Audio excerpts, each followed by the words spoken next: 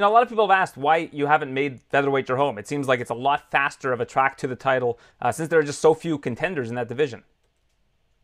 Well, that's part of the problem. It's yes, it's the same woman at the top of both heaps, but there's so many less opportunities to fight at 145 right now. We'll see in the next year, year and a half, because I highly expect them to bring in Kayla and then try to start building the division. But basically, it's for opportunity because I'd like to fight more, and for me, in order to do that, I can't do 35 all that often. It takes a lot of effort, a lot of time, and it's got to be exact. 45, I can, as you see, take on a 10-day notice fight. Yeah, so you believe that it hinges on whether or not they bring in Kayla Harrison, and if they do that, you think that a division will actually grow as opposed to kind of be stagnant like it has been for the last couple of years. Absolutely. They just haven't put the time or the effort into it. Right now, it's kind of just here for Amanda when she wants to fight, and she's another big girl that has 35. It takes a lot of effort and a lot of time, and it's a lot healthier to fight at 45.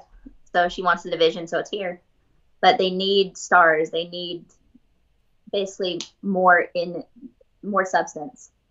And Kayla is the obvious answer, and I think they've been angling for a while. And her last fight on PFL is coming up, so I fully expect her to be signed, and then them to start building the 145 division. Why do you think they didn't do that for Cyborg? I mean, when I think of women's 145-pound fighters, Cyborg is at the absolute top of the heap in terms of all time. She is, but we'll be honest here. And Cyborg's she seems like an amazing person, an amazing athlete, but it was clear the UFC was not behind her. Really like her from any perspective, marketing or otherwise. Like she was not somebody they got behind in any way, from what I can see.